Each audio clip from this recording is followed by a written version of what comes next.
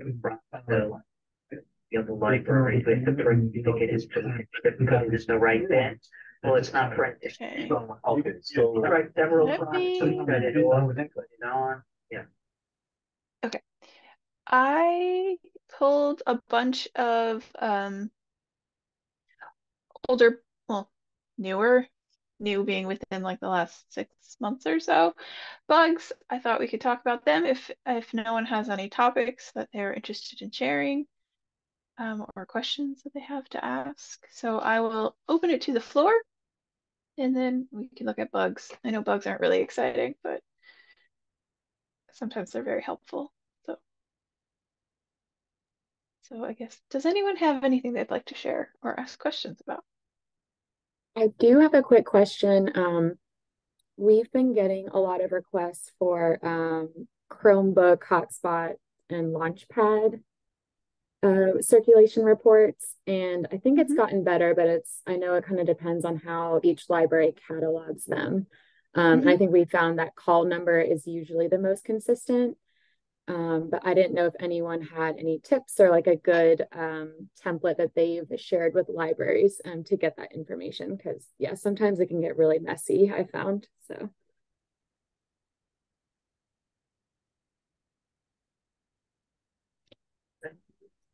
I, I would just say that it definitely depends on how they're cataloged because that sometimes I recommend call numbers, sometimes because of the way we have our shelving locations set up. Sometimes that's the answer. Sometimes we have actually, sometimes the libraries use the circ mod. It all depends on the cataloging, just like you said. So if it's not consistent across your libraries, then it's kind of, they almost wind up being one-offs.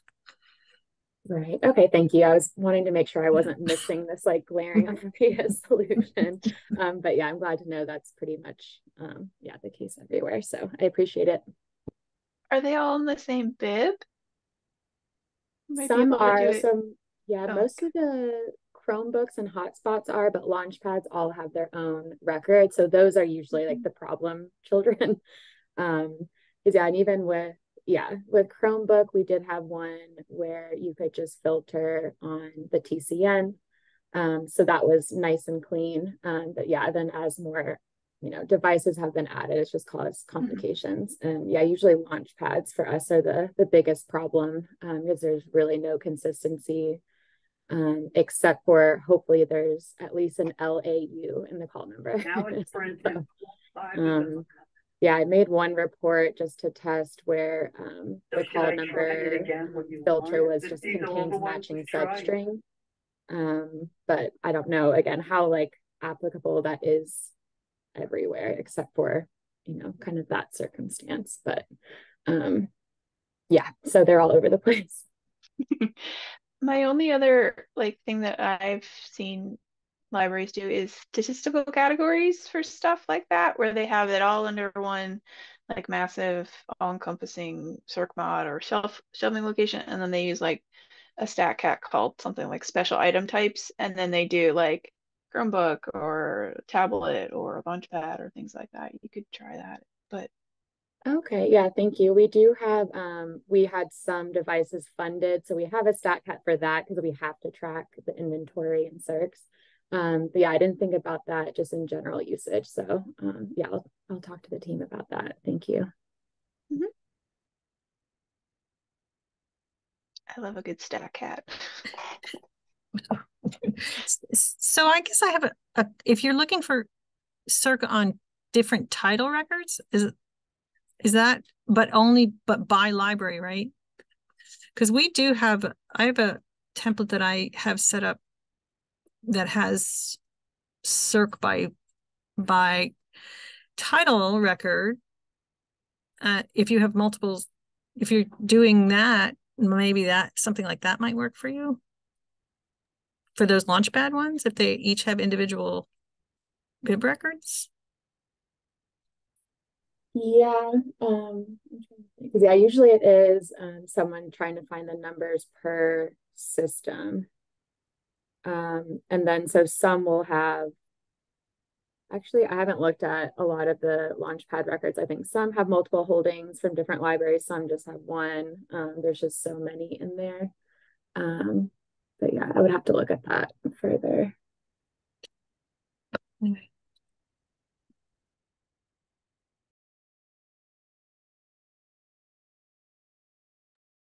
Great. Anyone else?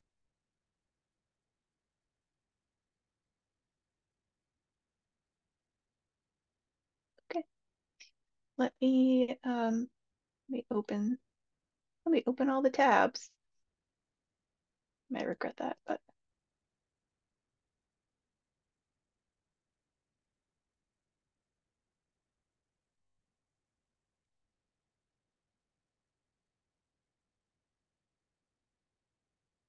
okay.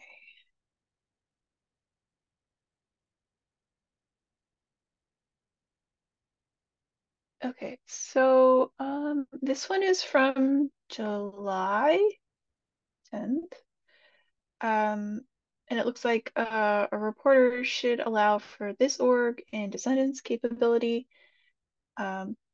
Currently, when selecting a list of organizations for reports, you have to like click every every single one, which can be a little cumbersome. And it doesn't allow for like a hard-coded thing, so that could be kind of tricky. So they're proposing having the reporter do a descendants function, and I'm wondering if that will be kind of in the new angularized. Stephanie, do you know? Give me a moment, let me look.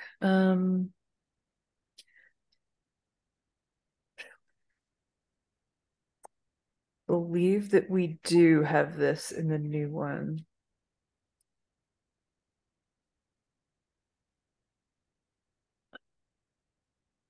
If I'm understanding it correctly.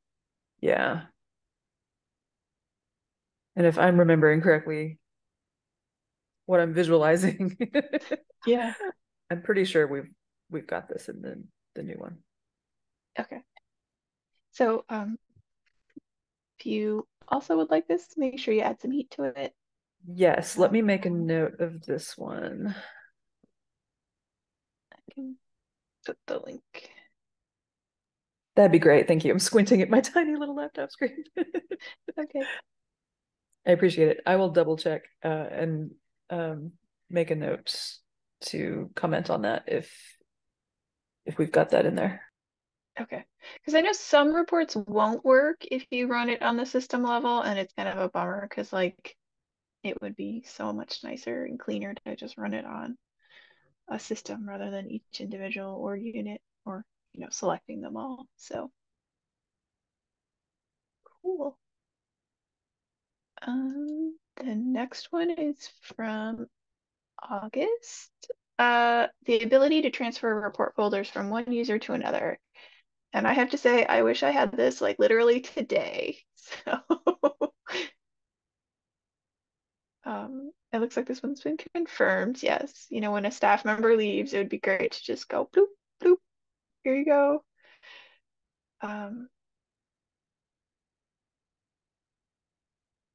Oh, even if the permissions are removed. Okay. Put this one in the chat if anybody wants to add heat to it. That's another one I'll check on. I don't think we have that. Okay. That'd be really cool though. And then this one is the one Susan submitted in August regarding search abilities. Susan, did you want to talk about this one? Sure. So yeah, we have probably, way too many templates. So we do need to do a big cleanup project. But when looking at, trying to find the right template to advise staff to run, it's really helpful just to go off of the report ID since that's unique. Because yeah, some just have so many different little variances in the title. So it'd be, and then in the debugging um, information, it'll have the, the report. I think it has the report, or sorry, the template ID in there. So that it's also just helpful, just a quick piece of information that would be helpful to search to find it in our big list of shared templates. And then also I realized that we do use some special characters in our report temp or punctuation, so some parentheses or dashes. And I realized that if you do search with those, it does not bring up results. But then, yeah, Beth did find that if the clone in parentheses is included, it does show up. So, but yeah, otherwise, the example I gave there, that won't produce any results. But if I just delete the parentheses from that, it'll populate with the right report. Okay. Or template. I keep saying report, but I mean template. Yeah. Yeah, and it would be, and I think we have a bug for it, being able to see where a report lives. I'll have to check. But like in the search results, seeing like what folder it's into would be really good too. Oh yeah, I think I do remember seeing that, and that would be really helpful. Yeah, we have way too many paths that get lost, so I have to just look in everyone's individual folder. Yeah, that becomes kind of fun, especially if they're sharing at different levels. Like we have the ability to share across all of Spark, and then you can share across your system and then across your library. And so like some people have folders on all 3 levels, and that's fun. Trying to Yeah, find where they I know. Yeah, and I know that can cause issues too, right? If there's a shared folder within an unshared folder. Yeah. Awesome. So fun. Thank you. Sure. I put that one in the chat too if you want to, if anybody wants to track that one as well. Most of these are wish list things, so which is great because then we don't have to test anything officially. This is a new one, again from August. A reporter source for intra-system transits. I'm not sure I understand this one fully, so let me.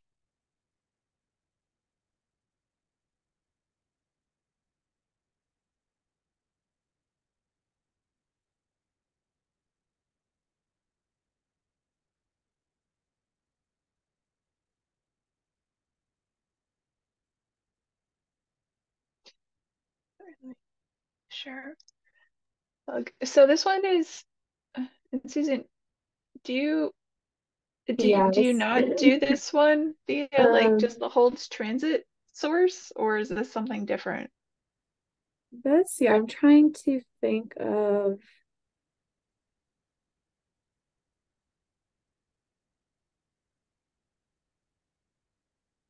trying to wrap my head around this, not including any transits.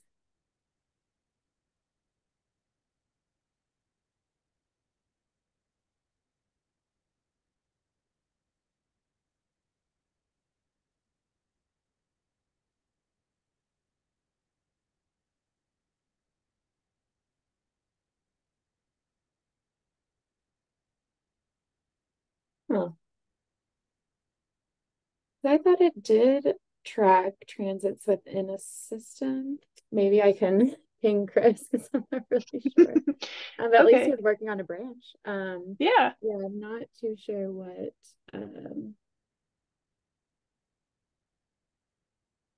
So then it wouldn't, that's meant by you would that. get only numbers only when it's leaving the system and not within the system. Yeah, I guess so. Okay. Yeah, that is true too. It's been how long now? It's been out from the league. Okay. So maybe that would be helpful, just so if you were doing like transits from one system to the other, because like you can run all and get all of the transits, but then you'd have to like go in and cherry pick through. And not that that's not fun, but I'm sure not everyone is really, not everyone likes to do that. Like, Yeah. so yeah. Okay, that would make sense. And then it is a status with new, so if anyone wants to confirm it. I think as long as it's not someone at Pines, or is it just not Chris that can confirm it? I'm never quite sure on confirms. I think it's supposed to be somebody not in Pines. Okay. Okay. I think I can confirm it because that would be nice for us as well to see, like, we run it and then we make them do the fun little don't look at your own system numbers. So yeah. Okay. I can confirm that one later. And then this one is from September. The reporter should have 2 documentation URLs. And I feel like we talked about this at the last meeting, where when you're in the reporter, you can have a URL in the template itself. And you can see it in the folder, and you can have it in the email output and when you're creating the report. But I think Jennifer is proposing having one in the template and then the option to have a different URL for when the report is the output. So I guess the option to have multiple. So like, here's how you run it, and then here's what you do with it.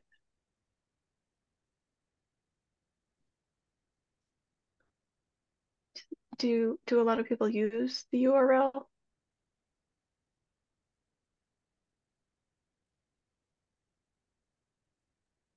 I think we only use it for our weeding report.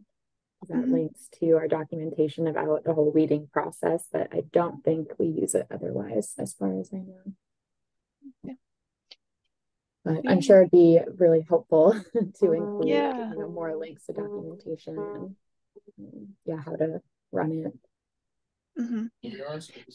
We've used it for some where if we felt that it was like, especially for like our annual report for like the state, we have a whole set of templates that have documentation with, like, for people who maybe don't run reports only but this one time of the year. So we have like step-by-step instructions for each report template, but for the most part we don't use them. But I think the option to have it would be good, because there are a few times where I was like, if I could stick a link on like how to like do a pivot table if you didn't use it when you set up the report, or like stuff like that, that might be helpful. Hey, I'm good, Kim. How are you? Okay.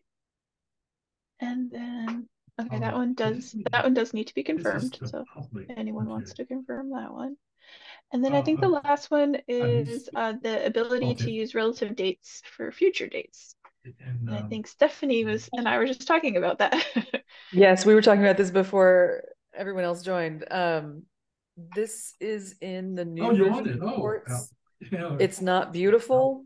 There's no fabulous UI that lets you do this, but if you enter negative numbers into your relative dates, it pushes the thing out into the future. Cool. Very fun. We would appreciate more testing on that when we get a community branch out, but it seems to work. Yeah, and Andrea noted that. So that's really cool.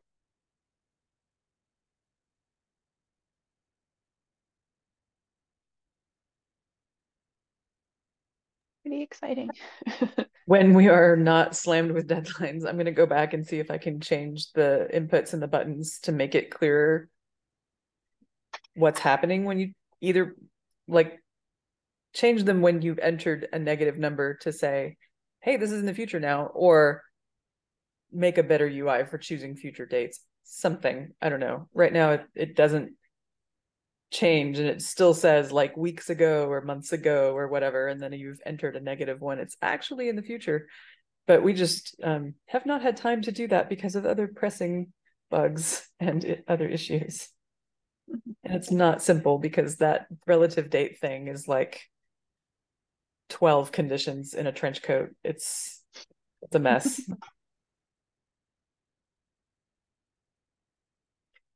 Great. Well, that's exciting though that you have it kind of working. So that's promising. Um, those were the only ones I found in the reporter. Okay, Melissa did have a question. Does anyone have a report that shows patron addresses or patron phone numbers that have been updated during a specific time frame? Ooh, that is an interesting one.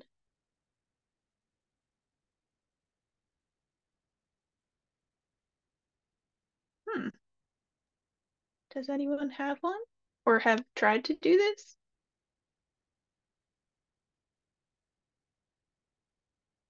That is interesting.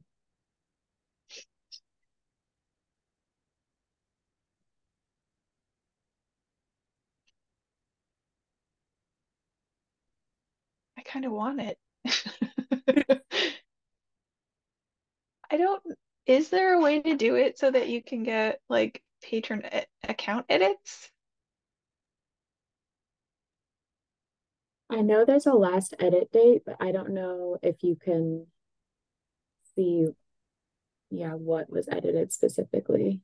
That's what I was wondering. I don't know if it's granular enough to tell you whether it was the address that was edited or whether it's just there was a change made to this patron record. Yeah.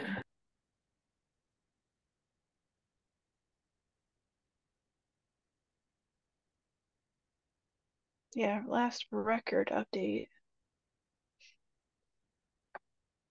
And there's not, it doesn't keep the info that you updated it from. So it's not like you can run two side by side. Okay, so the use cases that they put books in a locker but don't have the API connection yet. In the meantime, they're manually enter patrons, but when we don't know when the account has changed.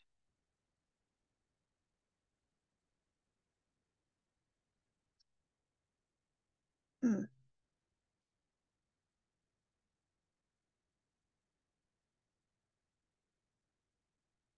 Yes, definitely something to ponder.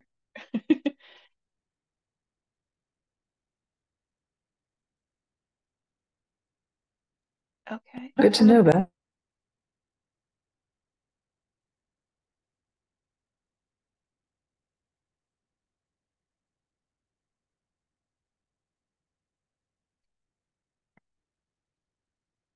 So I guess how often do you update the lockers for patron accounts? Is it like you do it monthly or?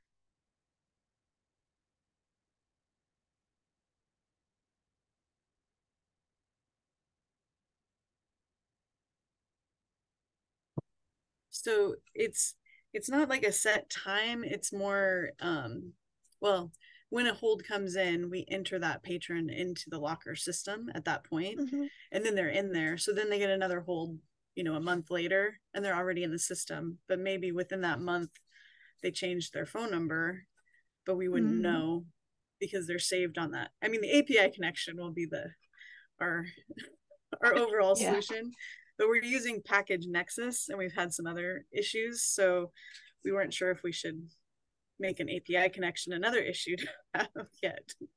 But I think that'll be our overall solution. But in the meantime, we thought if there was a way to see just patrons who had their addresses updated. Yeah, so. Yeah. So I guess the record last update time is your only real indicator, but you won't know what Okay. updated. Because would that trigger like even if they check out a book, or would it only trigger if like is an account marked as updated if it's used or if it just something in the account has changed?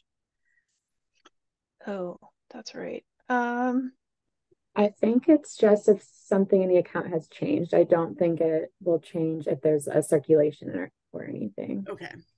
Okay. Yeah, I definitely probably have to look at that again. But yeah, I'm pretty sure it's just, yeah, the actual information in the patron record changes. Okay. So I'll give that a try and see. So it's this date. not this date. Okay.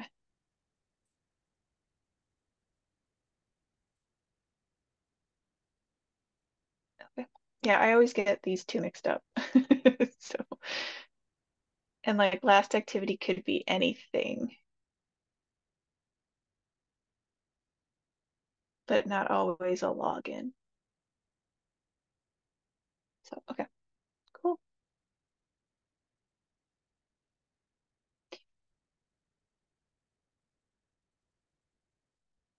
So, well, if you do get it running, please let us know because that would be very interesting. I'm sure some people would like that, especially if they have like donor software that they use and need to update addresses for patrons.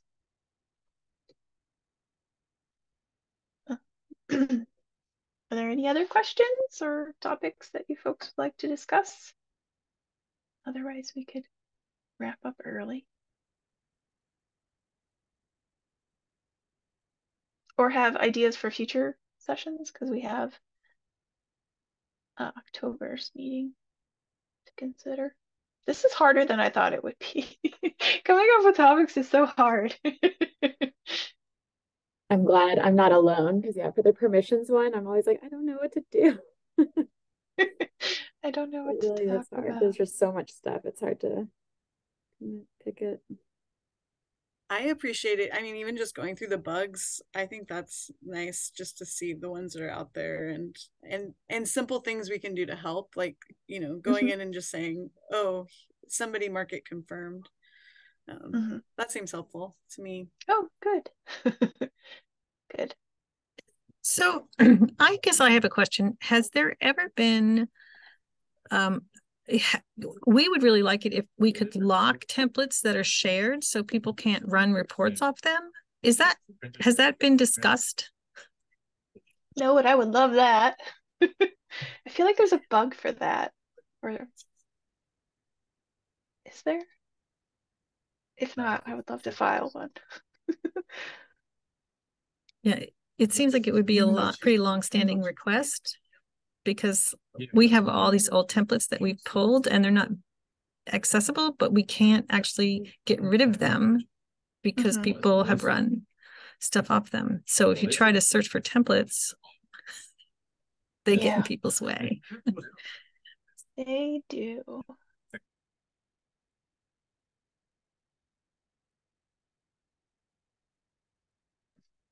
I feel like there is a bug about that of, you know, the ability to delete even if there are outputs, because that is very frustrating. But yeah, I would have to look. I'm not the best Launchpad searcher, so if anyone knows of it, um,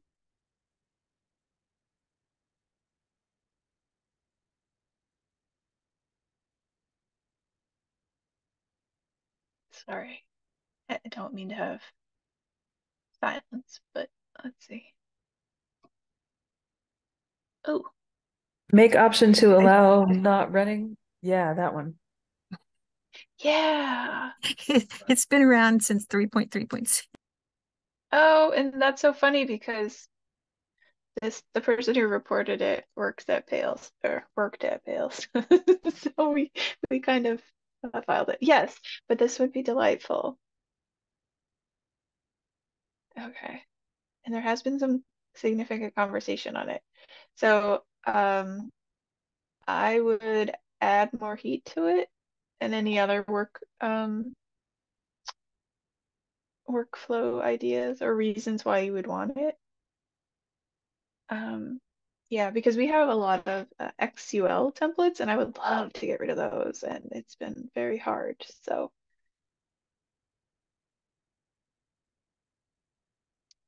thank you. I will add it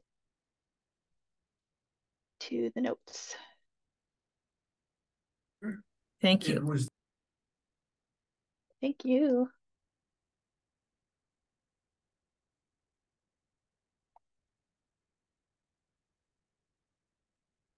Anything else?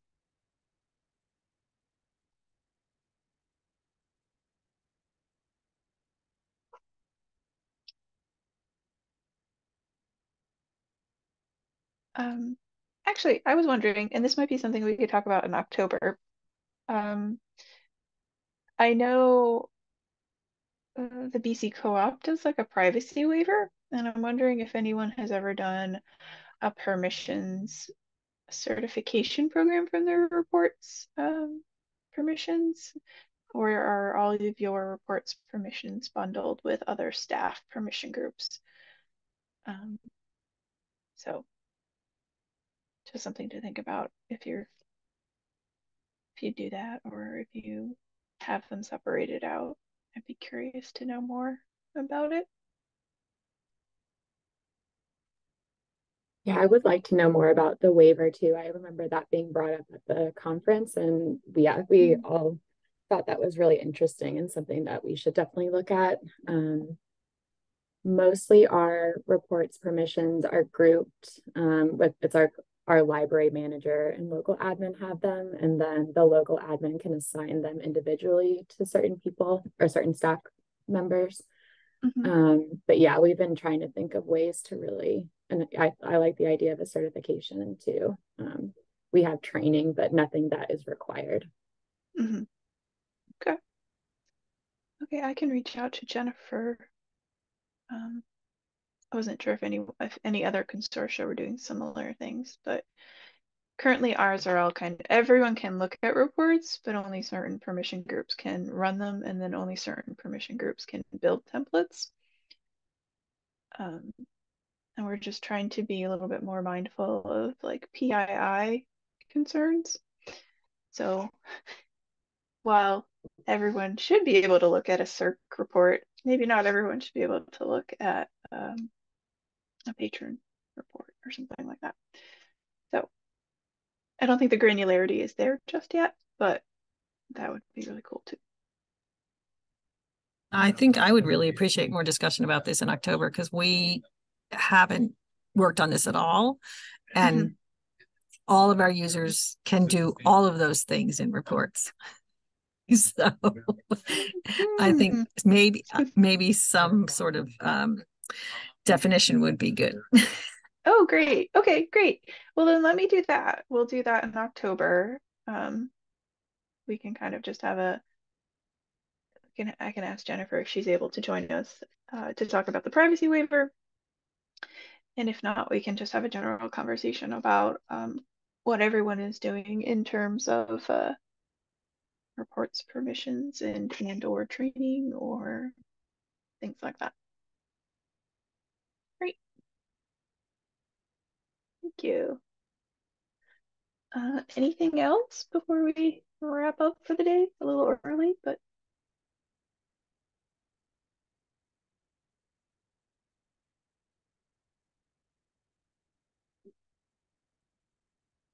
give the customary 10 seconds of silence.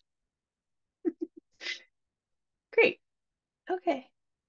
All right. Well, hearing none, we'll wrap up for today, and then please be on lookout for next month's meeting. And if you have anything in the meantime or know of another consortium that do some interesting things with their permissions, just let me know, and I can reach out to them and see if they could come and share more info. All right. Thanks so much. Have a good October. October. Sorry, I don't know what day it is. Hi, everyone.